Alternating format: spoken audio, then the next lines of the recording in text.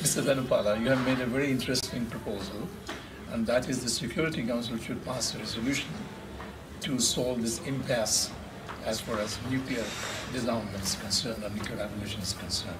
Could you kindly dwell on that proposal and explain to us what it is? First of all, it's not my proposal. I must say that the ownership of the proposal is with Professor David Coppola of Georgetown University, who published this in an article in the Georgetown University Journal, where I read it. And I was intrigued by the proposal and the originality and the simplicity of it. As we all know, the CTBT is nowhere near entering into force, although next year it will be 20 years since it was signed. The negotiations were initiated by President Clinton, who was very far-sighted in doing that, and he was the first one to sign the treaty when it was finally adopted. Unfortunately, the US is lagging behind with regard to ratification and is one of 8 countries who have still not ratified the treaty. And because Article 14 of the treaty requires Annex 2 countries who are 44 to all of them sign and ratify before it enters into force, the treaty remains in a situation where it is not in force. But of course, the CTBT or Provisional Secretariat is functioning, the International Monetary System is functioning, and everything is ready. All systems are go, except for this lacuna with regard to this ratification by 8. Now, we know that everything revolves on what happens in the US Senate. Unfortunately, that is the stumbling block, and because of the fierce competition between the Democratic Party and the Republican Party in the United States politics, the Congress of that country is dysfunctional.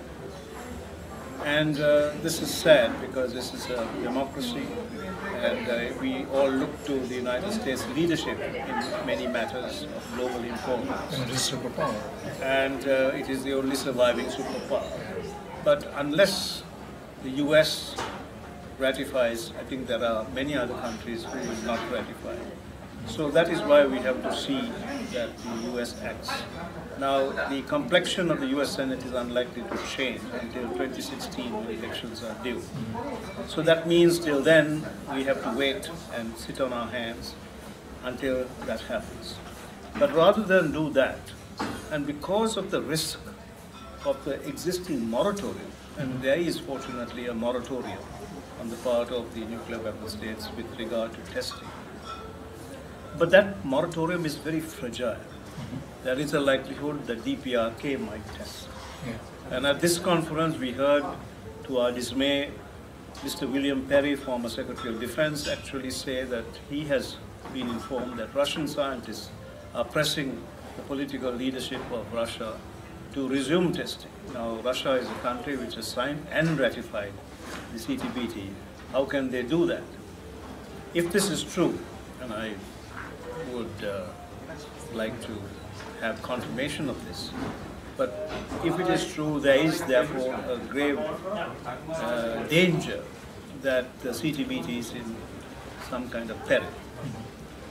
And so I think since the Security Council is the custodian of international peace and security according to the Charter, a unanimous resolution on the part of the Security Council stating that the continuation of the moratorium and the norm of not testing nuclear weapons is a fundamental element of international security and peace would help to bolster the legitimacy of the CTBT and would help to strengthen the moratorium and our confidence that the moratorium will continue. Now this Professor Coppola's proposal, according to international lawyers, is impeccable. It hasn't got the same weight as a treaty, but of course it is also a very, very important element of international order. And if we can have countries agree to it, I think it will be a very useful way pending the entry into force of the PT, which I think is vital. But pending the entry into force of CTBT, we are going to have this Security Council resolution. But do you think the P5 would join? Well, I can't see why the P5 would not join. All 5 of them have signed the treaty. 2 of them have not ratified it, China and the United States. United States, we know why. But the administration is in favor of it. And as you know, in the Prague speech, President Obama said he was going to aggressively pursue this. He has not been able to do it because of the politics, domestic politics of the United States. So as a decision in the Security Council is entirely that of the executive. So he could make that decision himself, unilaterally. Secondly, the Chinese, they themselves are in favor of it, and we have heard official Chinese representatives saying that they are not waiting until the US signs it. Before they sign it, they will act on their own. So, in other words, there is no policy objection to their ratification. It's again an internal process, because the State Council has to ratify it and so on and so forth. So if we take them at their word, then there should be no policy objection. And as for the other 3, France, Russia and the UK, they have all signed and ratified. So the text of a resolution which says that testing is a vital, no testing rather, is a vital part of international peace and security. This is part of the what is signed. Well, it seems on the surface to be a no-brainer. It requires some initiative on the part of the Security Council to propose this. And a non-nuclear weapon state can easily propose it. Do you plan to undertake an initiative? Well, a group of friends of mine in New York are discussing it. And it will probably be an NGO initiative. But it has to have an existing member of the Security Council who will propose it. So the question is, who is going to bail the cat? Yeah. That's always the fundamental question. Yeah. Okay, thanks very much. Welcome. Okay.